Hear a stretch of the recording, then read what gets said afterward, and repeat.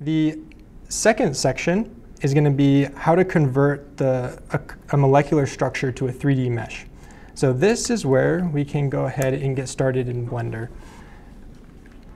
So if you open Blender, just from a brand new, completely empty file, this is what you'll see. If you're working from the file, the lesson starting file, there's a Blender file in there called start, I believe. And if you open start, you'll see a different scene. And so it's these first few steps, so section 1, you don't need to follow along with because it's actually just getting the structure, so it's not Blender yet. But just for transparency, I wanted to demo absolutely everything so you can replicate it. So you'll notice that we have a cube, we have a camera, and we have a light. This is what you start off with in Blender. If you are, just to mention, if you're using a three-button mouse, the commands are a little bit different. If you hold down your scroll bar, that's what's going to allow you to move around and rotate within your 3D window. And then if you hold down Shift and then your middle button, that allows you to drag. If you're using just a trackpad, that's okay as well. So if you press down 2 fingers on your trackpad, it'll allow you to rotate like this. And if you hold down Shift and 2 fingers, that will allow you to translate in the screen space. And that should be able to, that's pretty much all you need to be able to move around in Blender. Okay, so the first thing that I want to do is we want to get our structure, since we probably don't want to do our render with just a block in the middle. So the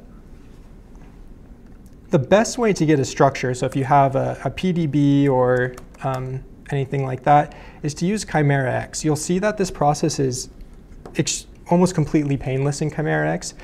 You can use Pymol. I'll eventually put some notes on Canvas for anybody who wants to try to get it from Pymol, but it's better just to take your scene from Pymol and just replicate it quickly in ChimeraX. So what you would do is you would open a PDB. The PDB that I'm using for this is actually the PDB from 2440. You'll remember this from homework number 2, where they asked what interactions increase the binding between the MHC and the peptide. So we're going to go ahead and render out this structure. So the first part is just going to be to clean it up a little bit. So I'm going to delete all of the water molecules. That'll delete them from the pocket. Then I want to clean the structure up, make it a little bit smaller so we can only focus on the binding portion of the MHC. So I'm going to type in remove, so delete chain B, delete chain A, but chain A contains what I want, so I'm just going to delete the back half of it. So delete that. And then next, there's a lot of atoms here, all these amino acids interacting with my peptide. So if you want to get rid of those, you just can say hide the atoms in chain A. That'll get rid of those. Now next, in Blender, we want to make this look a little bit more interesting. So I'm going to go for a thicker style. So cartoon style, width 3.5. This will make the cartoon a little bit easier to see. And then I'm going to change the thickness. So cartoon style, thickness 1. This will give it kind of a pasta effect. And then lastly, for the peptide, you might want to add some hydrogens. So this can just be done with add H and then C.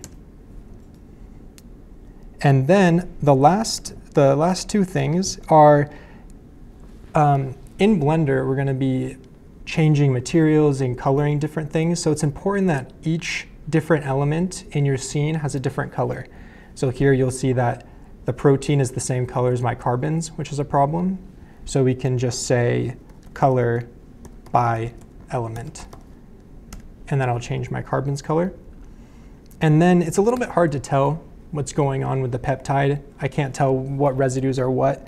What's important here is that it's occupying space in the binding site. So I'm going to just change this to change the style of chain C, which is my peptide, to a sphere representation. And there you go. You have your starting structure. Depending on your scene, it'll be different as you play around in Chimera just to get what you want. But once you have what you want, it's really easy. You just enter a command. So we're going to save out our file. I'm going to give it a name, structure.glb. Then I'm going to save its format. And the format that we use is GLTF. This is a 3D mesh format. And then the last thing to remember is you add instancing true. This will save out the color information so we can use that in Blender. And just press enter. Now we can exit out of there.